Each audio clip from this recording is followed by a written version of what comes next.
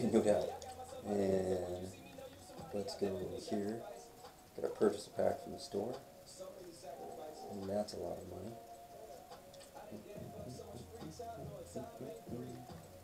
This is getting player for 50,000 right there. 500.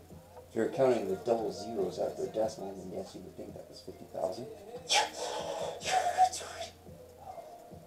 Like $500.01 or $50,001. Take that means, do you? Yeah. All right. So this is the store, and that's 4,500. See, I didn't get that. Oh.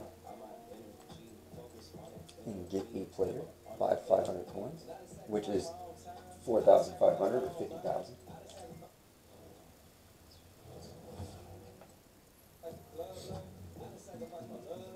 Alright. And objective completed.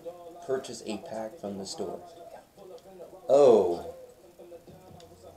I didn't know you could do that. I thought you had to spend more money. Hence the override. Do you understand? Can't purchase a pack from the store unless you spend a lot of money on it, which is the 500 card, because you want to imprint it with spending a lot of money on it.